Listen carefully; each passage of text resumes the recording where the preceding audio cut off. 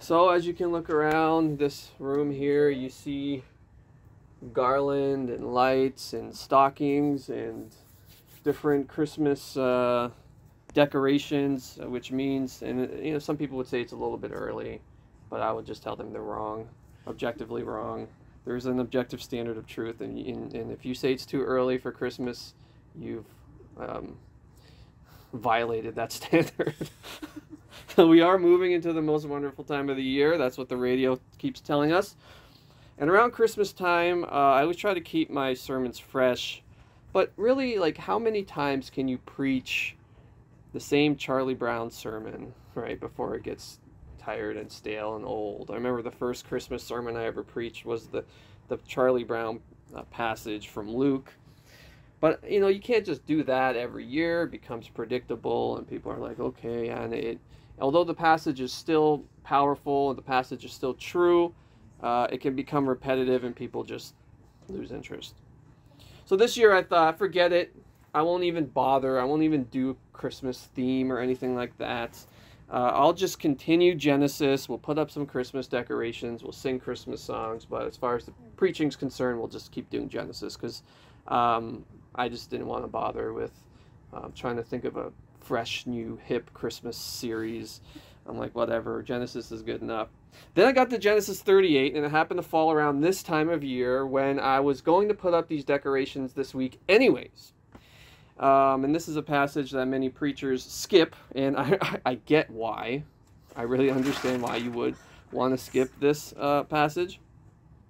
But I read it over, and then in my Bible software, it gave me a cross-reference to Matthew 1:3, which is this exhilarating passage that says, "And Judah, the father of Perez, and Zerah by Tamar, and Perez, the father of Hezron, and Hezron, the father of Ram."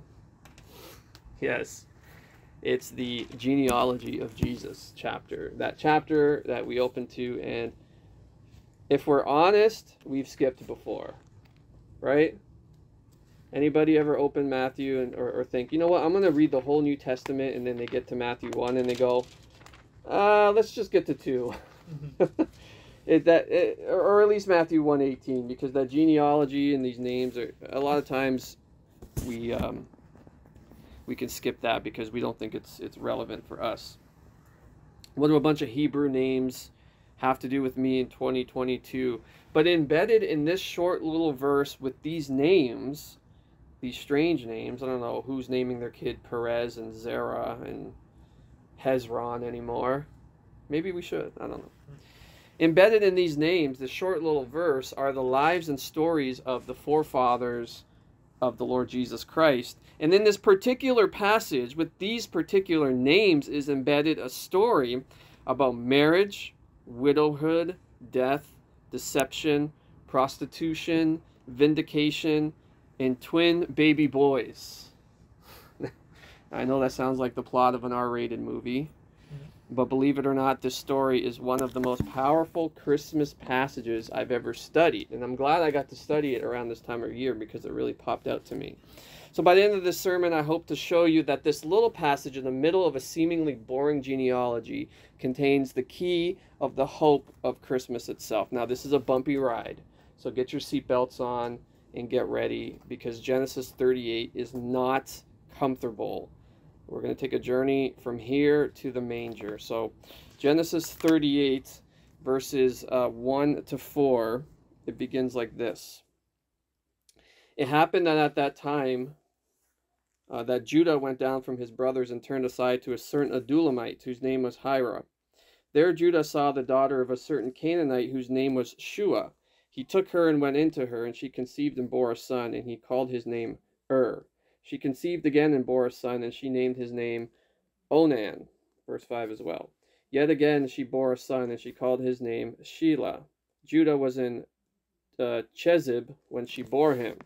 So Genesis 38 is a rather odd chapter, not just for the contents of the story itself, but because its placement in the book of Genesis. So last week we learned about Joseph and how, his brothers mistreated him, sold him into slavery, and how they deceived their father Jacob into thinking that Joseph was killed by a wild animal, and they had his bloody robe, and they showed him and all that. And if the book of Genesis was a movie, like, this is quite this is a crazy cliffhanger. So Joseph's gone, Jacob thinks he's dead, and then all of a sudden we're talking about Judah moving away. Like, okay, what happened to Joseph? That's what I'm more interested in. Like, that's the overarching, narrative here is the Joseph narrative. And then all of a sudden we have a break at the moment where we're asking the question, okay, he's not dead, but his dad thinks he's dead. His brothers lied about him, sold him into slavery. What now? Like, what's going on with Joseph? The Bible says, not yet. We got to take a break and talk about Judah for a second. So there's no resolution, not yet at least. So instead of updating us on Joseph's journeys in his adventure in Egypt, we take a detour to talk about Judah. Now, Judah was the brother, if you remember from last week, who convinced the rest of the brothers not to kill him. He's like, guys, what's the profit? He's thinking economically now. Well, what profit is it if we kill our brother? Why don't we just sell him? Then we can make some money, and this dreamer will go away, and we're more rich. The dreamer's gone. Win-win situation. He was a callous man. He didn't care much about God's promises for his forefathers. So after the mistreatment of Joseph, Judah leaves his brothers, and he goes, you know what, guys? I made some money out of this deal. I'm leaving. I'm going to leave. I'm leaving our land. I'm going to go off on my own.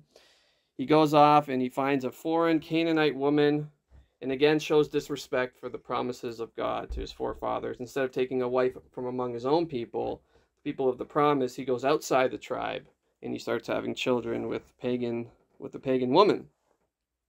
But God's not caught off guard by this. His disobedience wouldn't tarnish God's plan, and that's a good thing. God's promise to Adam and Eve to raise up a seed who would crush the serpent's head, destroy the works of evil. He would do it, and God was in the process of it, and Judah's disobedience would not stop him. So, unlike Joseph, who was forcefully carried away from his brothers, Judah is voluntarily leaving his brothers. And he has 3 sons with the Canaanite woman, Onan, and Shelah. The boys grow up, and Judah finds a wife for his firstborn, and her name was Tamar. She too was a Canaanite woman. And it didn't go well for right? He erred. Nothing, eh? Just a grunt. That pun was intended. Okay, I don't care. It's funny. The Bible tells us in Genesis 38:7 that was wicked in the sight of the Lord, and the Lord put him to death. Now, what was his particular sin? There's a smirk. Thank you, Colin. What was his particular sin? Well, we don't know. The Bible doesn't tell us his particular sin. All it tells us is he was wicked, and he was so wicked that God couldn't tolerate him anymore and quite literally put him to death. So now here we have Tamar. She's a widow. She's childless. So Judah tells the next son in line, Onan, he says, go in to your brother's wife, Tamar, and raise up children for your deceased brothers. This is a practice called I'm not sure if I'm pronouncing this right, levirate marriage. Levirate. I'm not sure how to pronounce that, but it's called levirate marriage. I'm just going to say that. And that's the practice of a brother marrying his older brother's widow, if she's childless, to have children with her, so that the family line doesn't end. So if the younger brother of a married man who dies before he can have children is single, then he has to go in. So Onan is single. His brother's wife is dead. She's childless.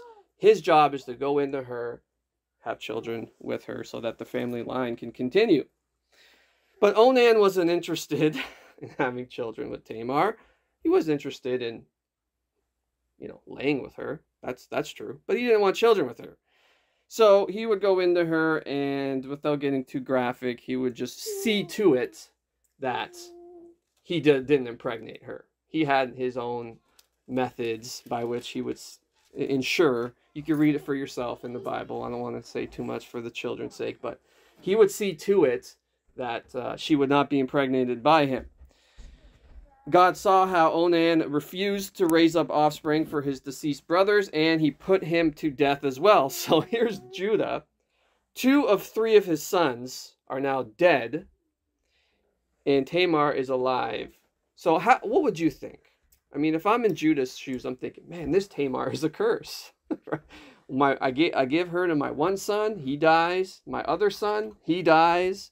2 of 3 are gone. I got 1 left. What do you do? Son, you don't want to be with this one. You see what's happening to your brothers? Maybe we should just steer clear of Tamar. So instead of sending his last son to Tamar, this is what he tells her in verse 11, very callously. He says, remain a widow in your father's house till Shelah, my son, grows up, for he feared that he would die like his brothers. So Tamar went and remained in her father's house. So what does he tell her? He says, Tamar, basically go away. go where you came from. Go back from where you came from, Tamar.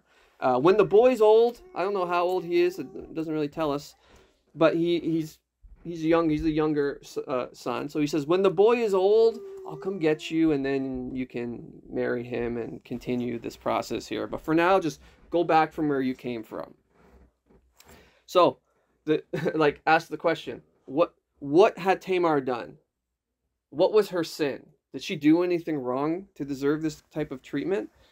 It's not her fault, right? It's not her fault that her first husband was a wicked sinner that God killed. It's not her fault that Onan refused to raise up children with her and also got divine execution. It's not her fault. She didn't do anything wrong. She was trying to do the right thing. But yet here she was being mistreated, like she was cursed by her father-in-law and sent away, exiled from her husband's family. So this whole situation is just a complete mess, and things were about to get worse for Judah. So how can this get worse? Well, some time passed since Judah sent her away, and Judah's wife that he fathered the 3 sons with, she died. So not only are 2 of 3 of his sons dead, but now his wife's dead. So he leaves, and you can imagine he's pretty down in the dumps, probably depressed, having a hard time. And Tamar gets word that Judah went up to a city called Timnah. So she took off her widow's clothing, she covered herself with a veil, and she sat at the entrance of a place called Enaim, which was on the road to Timnah. Now, Tamar knew Judah's youngest son was grown at this point, and she didn't have him yet. So it's becoming evident that Judah is not interested in including her in the family. So what does Tamar do? Well, she takes matters into her own hands. So Judah passes on the road on his way to Timnah, and he sees this beautiful woman by the gate, and she's veiled. Now, the only women who stood veiled near the entrances of cities were prostitutes. I'll just say it. And Judah was now a single man, having a hard time, depressed, perhaps. He figures, well, what could it hurt, right? Here's a woman. Let me go. She's beautiful. Let me see what she's offering. So verse 16 tells us the exchange they had. Where's verse 16? He turned to her at the roadside and said, come, let me come into you.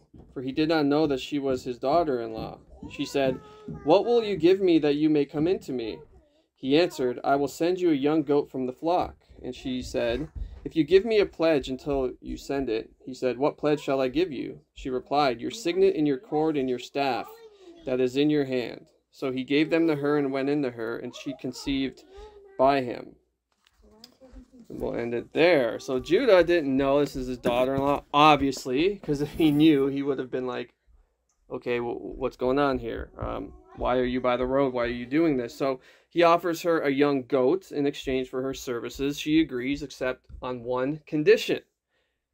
I need a pledge. I don't see the goats. I need some collateral here so that I know that you will pay me. So she wanted something she could hold on to of his that had value to ensure he will pay her and not just run off with, with the goats. So he asked, well, what pledge do you want? What collateral are you seeking? And she says, how about your signet ring, your cord, and your staff? So why these items? Because these are items of identifications. This is like an ancient driver's license or passport. You could use these items to identify a person. They held some value, but She was more interested in their utility. I mean, if you just brought a staff and a signet ring to a market, you might not get much for it. But she wasn't looking for the monetary value of these items. She was more interested in being able to identify who it was who slept with her and hopefully, in her mind, impregnated her. This was more important than how much they were worth. So her plan went just as she expected. He agreed, gave her the items. He went into her. She became pregnant. But before he could get his ID back from her, she fled with his stuff. So Judah, he goes, hey, where'd she go? So he goes to some of the men of the city there, and he says, where's the cult prostitute that was on the roadside at Enaim? You guys, surely you guys know who she is, right? I mean, let's be honest. I'm sure you know. And they look around, they go, what prostitute? There's no cult prostitute here. We don't know anything of this. So Judah, this wasn't the answer he's looking for. So what does he do? Well, he just cuts his losses. Okay, fine. Verse 23 says, he's talking to his people here. He replies, he says, well, let her keep the things as her own, or we will be laughed at. You see, I sent this young goat and you did not find her. He didn't want to endure the embarrassment of what he did. So he tells his people, let's just pretend this never happened. Let's cut our losses and just move on. Put it behind us. Let's move on. But there's one problem. It did happen, and the consequences of it happening were just beginning. So 1 month passes and there's no consequences. 2 months passes and there's still no consequences. After 2 months, he probably forgot about the woman by the gate that he gave his signet and staff and cord to, but she hadn't forgotten about him. Because about 3 months later, Judah's sin would find him out. Verse 24. And things get real here. About 3 months later, Judah was told, Tamar, your daughter-in-law, has been immoral. Moreover, she is pregnant by immorality. And Judah said, bring her out and let her be burned. Wow. As she was being brought out, she sent word to her father-in-law, by the man to whom these belong, I am pregnant. And she said, please identify whose these are, the signet and the cord and the staff. Then Judah identified them and said, she is more righteous than I, since I did not give her my son Selah, and he did not know her again. So 3 months pass after their encounter. He's informed, your daughter-in-law has been pregnant by immorality. And after his sons failed to impregnate her, it appears Tamar went off on her own and found some other man from some other tribe to lay with, and Judah could not tolerate this. So what does he say? He says, let her be burned. He shows her no care. He shows her no mercy. He was the one that sent her away. He was the one that didn't update her on the son that she was supposed to have. And now he hears that she's pregnant by another man, by immorality, and he says, how could this be? What an immoral, unjust woman. Her lot is to be burned, put to death. Seems like a hasty decision. No trial, no investigation. Just kill her. Now, Judah's probably thinking, well, okay, good. I can finally get rid of this woman, right? She did something wrong. Let me just kill her, and she'll be dead. My son, it will be safe. At least he thinks.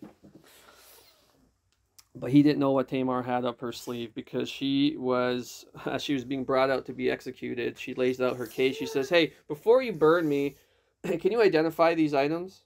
Whose cord is this? Whose staff is this? Whose ring is this? And she's like, do you know? Please tell me. There's nowhere for Judah to hide. He couldn't run anywhere. He's caught red-handed. It was him. Everybody knew, that's your signet, that's your cord, that's your staff. We recognize these things. He identified them. Yep, it's me. You are more righteous than I. Confessed his sin, his wrongdoing. She was more righteous than him. And Judah, it tells us, did not know her again. So they had that one encounter, and that was it. She was vindicated. She was not put to death. And then this happens, verse 27. When the time of her labor came, there were twins in her womb. As if, Judah expected one, but here we have two. And when she was in labor, one put out a hand, and the midwife took and tied a scarlet thread on his hand, saying, this one came out first. But as he drew back his hand, behold, his brother came out, and she said, What a breach you have made for yourself. Therefore his name was called Perez. Afterward his brother came out with the scarlet thread on his hand, and his name was called Zerah. This is a crazy story. I don't know if this can be explained scientifically, but there was 2 babies in there, and when she was giving birth, a hand comes out. They tie a scarlet thread to make sure to be able to identify this is the firstborn, but then the hand goes back in, and the other baby wrestles his way and comes out, and they called his name Perez, and his brother was Zerah. Now, there's no biological explanation for how Perez beat his brother out of the womb. I don't know. Is there? You're the expert. Does this happen where one baby, a limb comes out and comes back in, and then the other twin comes out after? It can, yeah. Okay, so I guess it's possible. I didn't know, but apparently it is. But clearly, regardless, this was God's choice again. Just like Jacob had stolen Esau's blessing because God had promised that the younger would, or the older would serve the younger, so Perez would be counted as the firstborn, and the promise would go through him and not his brother, even though technically his brother's arm had the scarlet thread which identified the firstborn, but he didn't make it all the way past the finish line first. His brother actually did. And he would be regarded as the royal line of Judah would come through Perez, the brother that leapfrogged the other brother. King David is a direct descendant from Perez, and we know King David is a direct descendant of the Lord Jesus Christ. Matthew 1:18-23 says this, Now the birth of Jesus Christ took place in this way. When his mother Mary had been betrothed to Joseph, before they came together, she was found to be with child from the Holy Spirit. And her husband Joseph, being a just man and unwilling to put her to shame, resolved to divorce her quietly. But as he considered these things, behold, an angel of the Lord appeared to him in a dream, saying, Joseph, son of David, do not fear to take Mary as your wife, for that which is conceived in her is from the Holy Spirit. She will bear a son, and you shall call his name Jesus, for he will save his people from their sins. All this took place to fulfill what the Lord had spoken by the prophet. Behold, the virgin shall conceive and bear a son, and they shall call his name Emmanuel, which means God with us. So what does an ancient story about deception and prostitution and pregnancy have to do with Christmas? Well, it turns out a lot. God used Tamar's deception and disobedience of Judah to continue to actually begin the royal line of Judah that would eventually lead to Jesus, who would be the Savior of his people. All throughout Genesis, we see this amazing truth. From the first sin of Adam and Eve to Judah and Tamar, God is promising to send a seed from the woman to destroy the works of the serpent. And it wasn't a pretty journey from Adam to Christ. It wasn't all up. It was volatile. It was like, whoa, whoa, up and down, up and down. But no one and nothing could stop God from sending this Savior to seek and save the lost. So, look at what Matthew 1 tells us about Jesus. He will save his people from their sins. Verse 21. He will save his people from their sins. That's why he came. That's why Jesus came. To save his people from what? Their sins, which are abundant. Now we have a skewed picture of Christmas, right? Like this. This is a skewed picture of Christmas. It's nice, glittery. It's appealing to look at. It's very well crafted, very peaceful, very serene piece of art. This is what we think of when we think about Christmas. But Christmas represents a cosmic rescue mission, an invasion of God Almighty into time and space, into darkness. The birth of Christ was the beginning of the promise of Genesis 3, that God was sending a seed of the woman to crush the serpent's head. That little baby boy would grow into a man. He would confront the kingdom of darkness by healing the sick, casting out demons, raising the dead. He taught his people the truth. He revealed the Father to them, and he brought a glimpse and taste of God's kingdom to earth wherever his feet set on the earth. And his heel was bruised when he died on the cross, but that serpent's head was completely crushed when he rose from the dead. Now consider this passage again. Matthew 1:3, and Judah, the father of Perez, and Zerah by Tamar, and Perez, the father of Hezron, and Hezron, the father of Ram. It's not just a jumble of Hebrew names with no bearing on your life. It's chock full of rich history that points to the fact that human history is marred in sin, that our lives are marred in sin, that our lineages are marred in sin, that our family lines are marred in sin. But despite all the brokenness and ugliness of our history as a human people, and our families individually, how they have a part in that, history was marching forward to the manger, to Christ, to the birth of the Savior of his people. Now, maybe your lineage isn't the most godly. Mine isn't. I look back on my family line and go, oh my gosh. I mean, look, I'm not perfect by any means, but I don't come from a righteous people. I don't come from a righteous people. And nobody really does. Even Jesus himself didn't come from a righteous people. Jesus' great-great-great-grandfather is Judah, who slept with his daughter-in-law because he tried to kick her out of his house. And you know the story, I just shared it with you. So Jesus' family line is not a righteous family line. The royal line of the King of Kings is drowning in sin.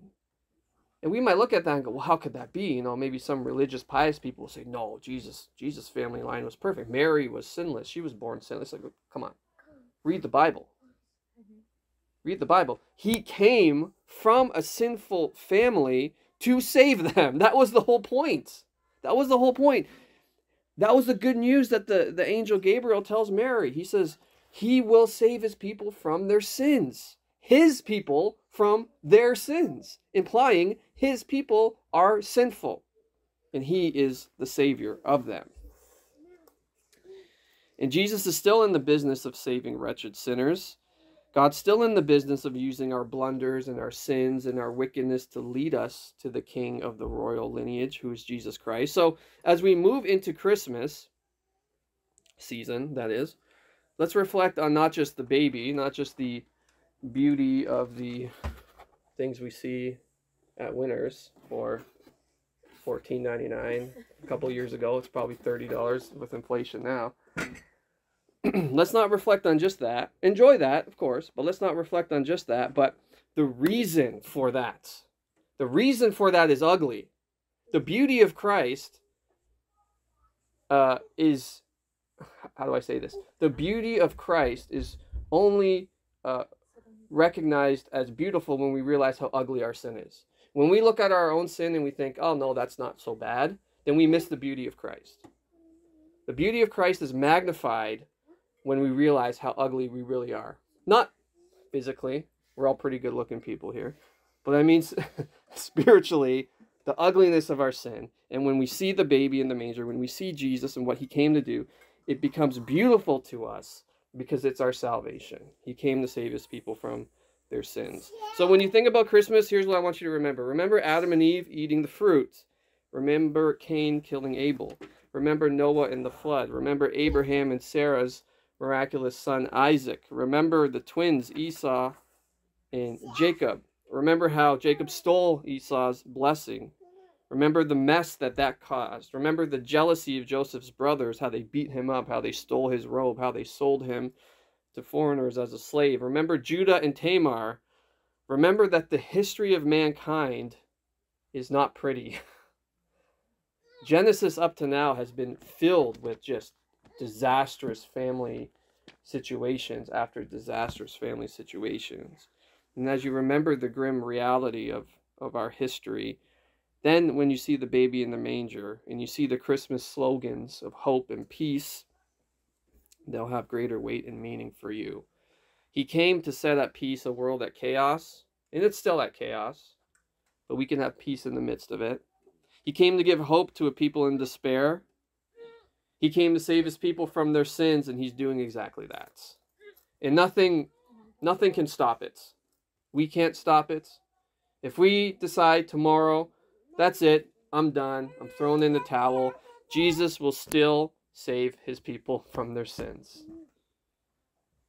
Regardless of the mess you're in, regardless of the mess maybe your family is in, regardless of all that deception you might find yourself entangled in, look to the son of Perez, Jesus Christ, who also came from a lineage of messed up people and crazy family dynamics, and realize he is the Savior. He came to save the world. He came to save you. And he is doing just that. And he'll do it. And he said that the gates of hell will not prevail against his church. And that's good news. So let's pray. Thank you, Father, for this word. It's not a particularly comfortable story, but even we see in it great comfort and hope that you bring, because you are the Lord, and you came to save your people from their sins. So help us to remember that reality in the good things you're doing all around us. Help us to focus on that and to be at rest and peace in you. In Jesus' name, amen.